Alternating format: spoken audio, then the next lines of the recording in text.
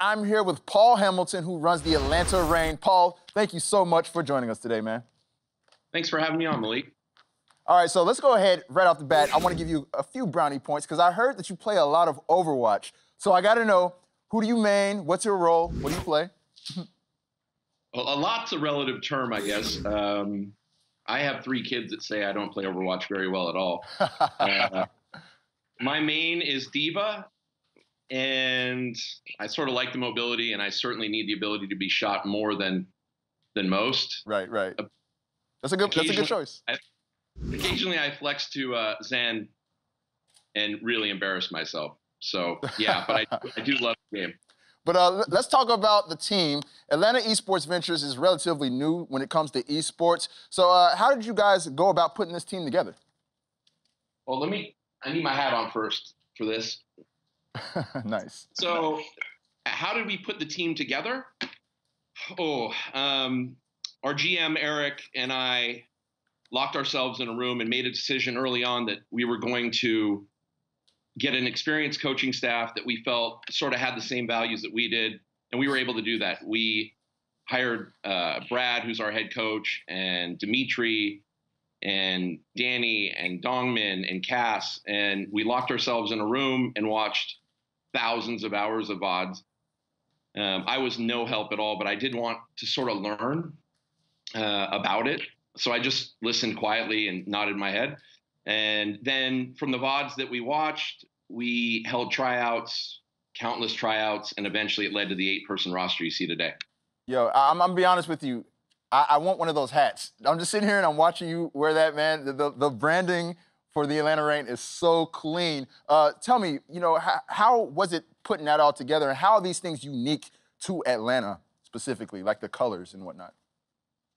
So yeah, when we worked on what the brand would look like, we were pretty married to the fact that we wanted to be true to Atlanta, but also very true to the esports community. So the color scheme is very Atlanta-esque. Yes. Red, black, silver, white, and that's sort of a scheme that we felt like never goes out of style.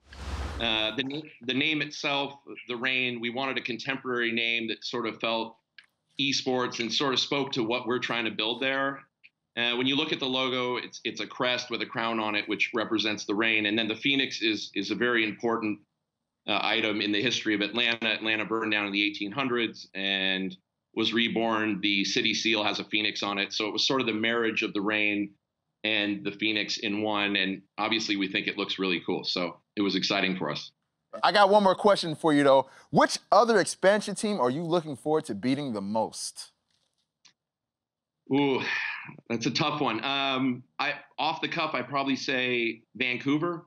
Okay. And that's because what they've done is amazing. I'm so excited to see Runaway come over here as the whole org, and I'm so excited that Vancouver was able to do that.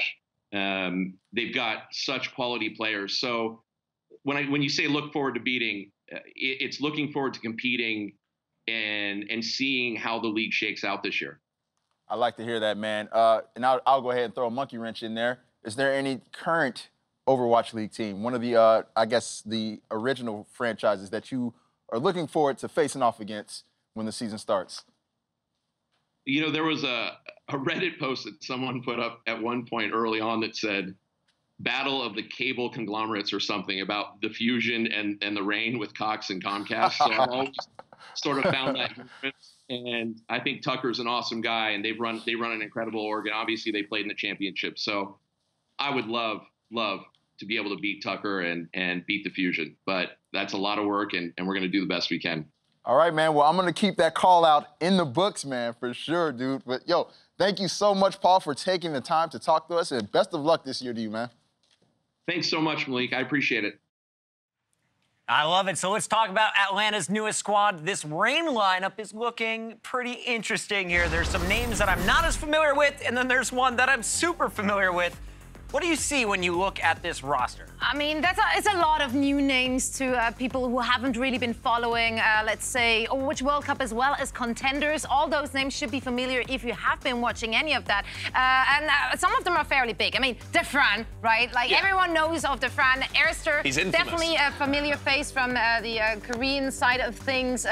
Doko and Pokpo, definitely the two biggest names on this list. Yeah, those are the ones that I'm most excited to talk about, actually, because that's the tank duo from Element Mystic, who are a very strong team in Contenders Korea. They didn't have the greatest showings when it came to the playoffs, but they ended up being, like, super good in the regular season, and this tank duo was one of the reasons why. I think Doko, in particular, fantastic diva player. But the question is, these guys are Korean, and they're coming into a very international team. You've got to expect that the language that everyone's going to be speaking here is English, because I don't know how well Defran speaks Korean. So that's going to apply a bit more pressure on making sure that the communication works well. And we've seen that be a big struggle for some other teams. Well, there's one guy we also need to mention. It's Defran, a very well-known streamer, amazing mechanic, slightly volatile. Yep. He's had his issues on social media, so let's talk about where do we see him fitting into this team. The young lad. What a picture, man. I assume that's not very recent. I'm not going to comment on his ability to work in a team, right? Because the last time I saw him play, it was a little bit questionable in a team environment, right?